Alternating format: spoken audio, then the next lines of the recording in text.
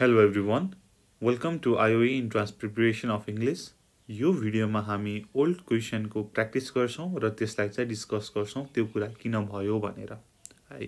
ल सुरु गरौँ। यहाँनिर मैले त्यो स्ट्रेस र फोनेमिक ट्रान्सक्रिप्सनको क्वेशन चाहिँ लिएको छैन। त्यो दुईटाको पोर्सनको चाहिँ हामी छुट्टै भिडियोमा गर्छौं किनकि त्यो 11, 12, 9, 10 मा नपढेको कारणले अलिकति नयाँ लाग्न सक्छ, अप्ठ्यारो लाग्न सक्छ। त्यही भएर मैले त्यो छुट्टै भिडियोमा सबै समावेश गरेको छु है त। ल सुरु गरौँ। यो fantastic we close the deal भनेर भनेको छ। यसमा पंक्चुएसन राख्नु पर्यो। कुन ठीक होला त? Fantastic we close the deal. यसमा करेक्ट के त एउटा त एक्सक्लामेसन त दिएकै छ है।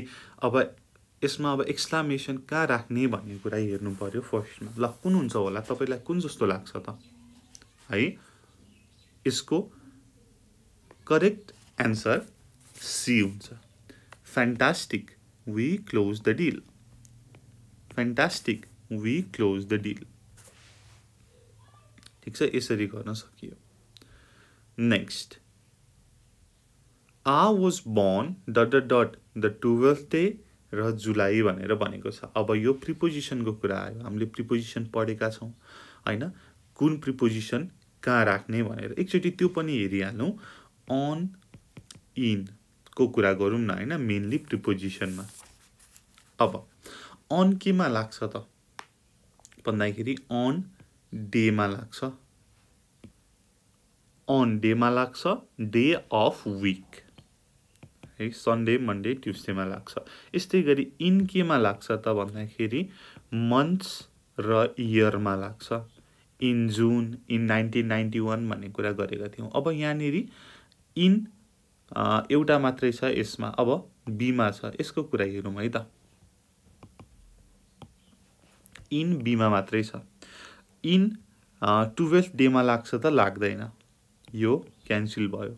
अब बाँकी भयो, मैले ए देखि नै सुरु गरेँ। ठ्याक्कै day of week 12th day कहिलेको? अफ जुलाई हो। ठीक छ, त्यही भएर first one is correct. I was born on the 12th day of जुलाई। के को भन्दाखेरि जुलाईको, अफ जुलाई। यहाँनिर एट पनि हुने भएन। एट त कति टाइममा भन्दाखेरि चाहिँ एटको कुरा आउँछ भन्ने कुरा हामीले पढेका थियौं। Tomorrow is a party for ... पोलिटिशियन्स भनेर भनेको छ। Tomorrow is a party for कुन हुन्छ होला त? फर देम पोलिटिशियन्स हुन्छ। फर देम पोलिटिशियन्स हुन्छ। वी, दे र आई छ। ठीक छ, आई पोलिटिशियन हुने नै भएन। वी पोलिटिशियन हुँदैन, दे भनेर हुँदैन, देम है। पोसेसिभ हामीले प्रयोग गर्छौं। He said, I saw her but she didn't see me. The indirect form is भनेर भनेको छ। अब यसमा मैले यता लेखेँ। एउटा छ I saw her, अर्को she didn't see me भनेर छ। सरी, दुईटा डी भएछ। she didn't see me भनेर छ। see him, my bad, see him। अब दुवै कुन टेन्समा छ त? पास्ट टेन्समा छ। पास्ट टेन्स कुनमा चेन्ज हुन्छ त?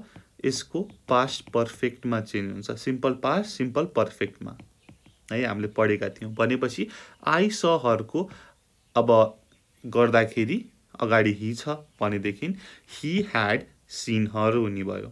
ही ह्याड सीन हर हुने भयो र यो डिडन्ट, ह्याडन्ट सीनमा चेन्ज हुने भयो। ह्याडन्ट सीनमा चेन्ज हुने भयो। सो अब यसो हेर्नुस् त कुन मिल्छ? सी को मिल्छ। He said that he had seen her but she hadn't seen him भनेर भयो। ठीक छ, यसरी गर्न सकियो। यहाँनिर मी रहेछ, नो प्रब्लम है, एउटै कुरा भयो। डेभिड न्यू डिभा भनेर छ। इट्स प्यासिभ इज भनेर भनेको छ।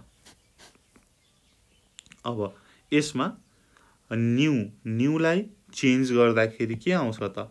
वाज प्लस वर्ब 3 आउनु पर्यो। सबैमा वाज प्लस वर्ब 3 नै छ, तर हाम्रो लास्टको बाई, विथ, टु र इनलाई छुट्याउनु पर्यो। यसमा इन त हुँदै भएन। David was known with diva हुँदैन, यो बी को करेक्ट हुन्छ। David was known to David. Diva was known to David. My bad, अलिकति Diva र David मा confusion भयो. Diva was known to David. यसरी हुन्छ. Next, all of the cities, even the fine one ... in this box भनेर भनेको छ. यो अब के को भयो त एग्रीमेन्ट कन्कर्ड को हाम्रो एक्सरसाइज भयो. all of the cities, even the fine one ... in the box भनेपछि सबै सिडी को कुरा गरेको छ. एउटा मात्र सिडी हो र मल्टिपल सिडीज भनेपछि प्लुरल लाग्ने भयो. are in this box. They ... on time if they hadn't missed the train भनेर भनेको छ. अब यो के को आयो त हाम्रो कन्डिसनल सेन्टेन्स को आयो है. तपाईले कन्डिसनल सेन्टेन्स मा पढ्नु भएको छ. यो हाम्रो थर्ड कन्डिसनल सेन्टेन्स भयो जसमा हामीले पढेका छौं इफ क्लज मा पास्ट पर्फेक्ट आउँछ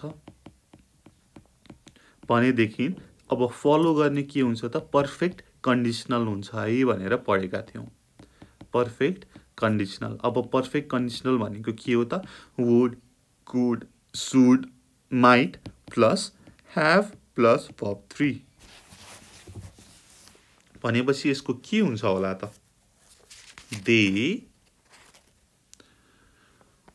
might have arrived on time if they hadn't missed the train. अनि थर्ड कन्डिसनलले अर्को पनि के भन्छ त पास्टमा केही कुरा चेन्ज भएको भए, केही कुरा अर्कै कुरा भएको भए त्यसले चाहिँ प्रेजेन्ट सर्कमस्टेन्सेसलाई चेन्ज गर्थ्यो है भनेर भन्छ है. त्यो यसले चाहिँ इम्पोसिबल कुरालाई जनाउँछ. पास्टमा यस्तो भएको भए प्रेजेन्ट यस्तो हुन्थ्यो भनेर भन्छ. हेर्नुस् त उनीहरू टाइममा आएको भए उनीहरूले ट्रेन मिस गर्दैनथे, तर उनीहरू टाइममा आए त आएनन्, ट्रेन पनि मिस भइसक्यो. हो ठ्याक्कै यस्तो भएको भए यस्तो हुन्थ्यो भनेर भन्छ. Okay. First decide then leave. This is भनेर भनेको छ. हामीले यो काइन्ड्स अफ सेन्टेन्सेसमा त धेरै नै कुरा गरिसक्यौं है. अब यो कुन हुन्छ त फर्स्ट डिसाइड देन लिभ. यो चाहिँ म के हुन्छ भन्छु त हेर्ने बित्तिकै कम्पाउन्ड सेन्टेन्स हो भन्छु. किन भन्दाखेरि किनकि देन के हो त कन्जङ्सन एडभर्ब हो जसलाई कमा त्यसपछि कन्जङ्सन एडभर्ब र इन्डिपेन्डेन्ट क्लज छ. द्याट्स वाइ कम्पाउन्ड सेन्टेन्स हो. What I must detest is भनेर भनेको छ. What I must detest is smoking है. यहाँनिर के लाग्छ त जेरन लाग्छ. हामीले जेरन र इन्फिनिटिभ मा पढेका छौं है. ओके. यस्तै गरी unfortunately we could not see the movie. अन्डरलाइन्ड word is भनेर भनेको छ. ठीक छ. Unfortunately we could not see the movie. अब यसमा अनफर्चुनेटली के हो त नाउन होइन. फर्स्टमा नाउन काट्नु पर्यो. कन्जङ्सन हैन एड्जेक्टिभ र एडभर्बमा एउटा हो. र एड्जेक्टिभ भनेको के हो त भन्दाखेरि जसले चाहिँ नाउनलाई चाहिँ के गर्छ त डिस्क्राइब गर्छ त्यसलाई एड्जेक्टिभ भन्छ. अनफर्चुनेटलीले यहाँ एड्जेक्टिभलाई नाउनलाई केही फरक पारेको छैन. That's why it is a adverb. यसले चाहिँ मोडिफाई गरेको छ भनेर भनिन्छ. ठीक छ. Unfortunately we couldn't see the movie. र एउटा कुरा यहाँनिर मैले भने भनिछु ल. Okay no problem. अब हेरौँ हामी नेक्स्ट एक्सरसाइज. यहाँनिर we didn't rich home ... 10 PM भनेर भनेको छ. हामी 10 बजेसम्म घर पुगेका छैनौं भन्ने मिनिङ दिएको छ कि छैन यसले.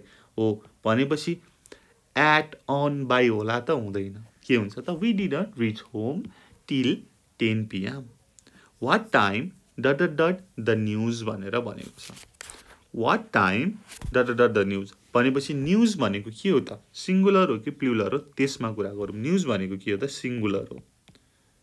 ठीक छ. So what time is the news.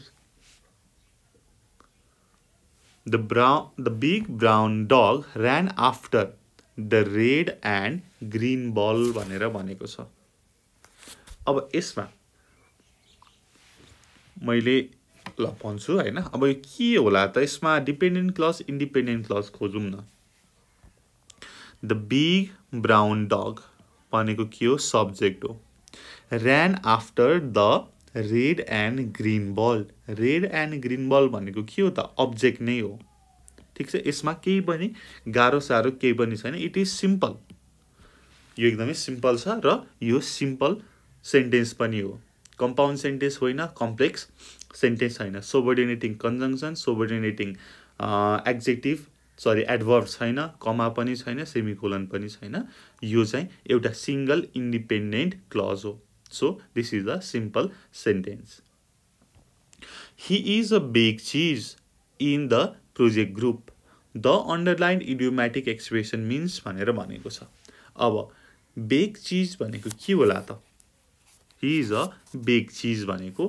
Important हो भनेर भनिन्छ ठीक छ big cheese भनेको इम्पोर्टेन्ट है ओके यो चाहिँ हामीले idiomatic expression को चाहिँ अब तपाईलाई कतिको फेमिलियर हुनुहुन्छ इडियोमेटिक एक्सप्रेसन सँग भन्ने कुरा हुन्छ अब यसको लागि चाहिँ कुनै सर्टकट वे हुँदैन तपाईले चाहिँ यो इडियोमेटिक एक्सप्रेसन पढेपछि एकचोटी राम्रोसँग स्टडी गरेपछि चाहिँ थाहा हुन्छ हैन उखान टुक्का हो के है इडियोमेटिक एक्सप्रेसन भनेको he said hurrah I have completed my degree भनेर भनेको छ अब hurrah I have completed my degree भनेपछि के हो त यो एक्सक्लामेटरी सेन्टेन्स हो अब एक्सक्लामेटरी सेन्टेन्समा मैले के पढाएको छु एक्सक्लामेसनको कुरामा उसले चाहिँ एक्सक्लेम गर्छ ठीक छ exclaim with Joy explain with सरो भनेर भनेको थिएँ है अब यसमा दुईटा एक्सक्लेम छ मैले यसलाई काटिदिएँ आई हैव कम्प्लिटेड भनेपछि प्रेजेन्ट पर्फेक्टमा छ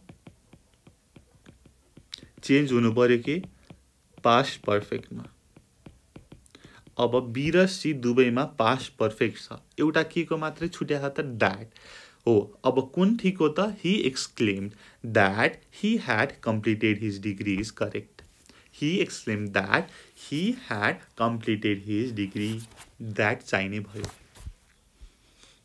C could help if C भनेर भनेको छ अब यो के भयो त C could help if C could हुने भयो then next how old he is भनेर भनेको छ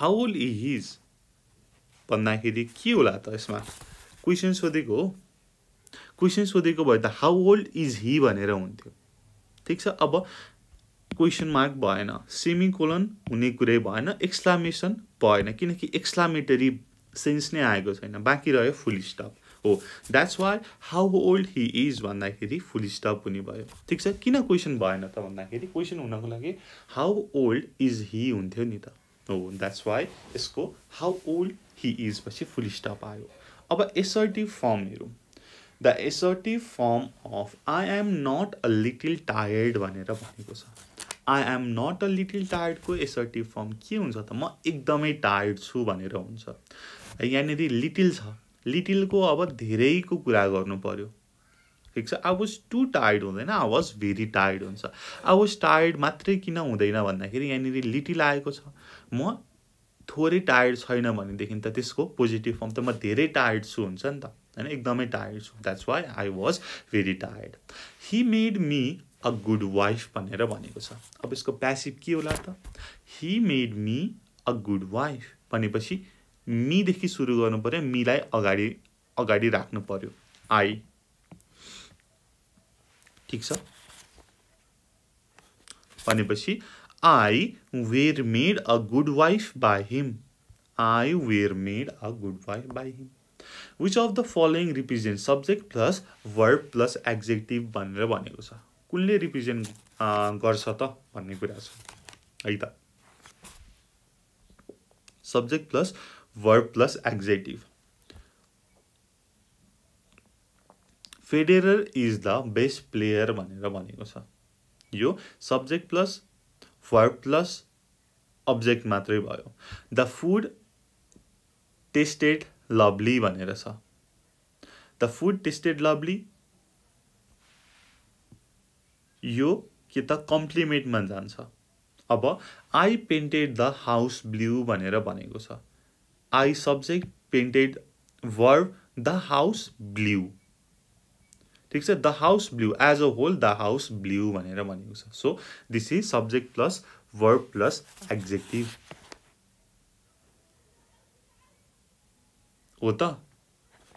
I don't think so है. यो के हुन्छ त भन्दाखेरि, okay, let me correct this. I painted the house blue.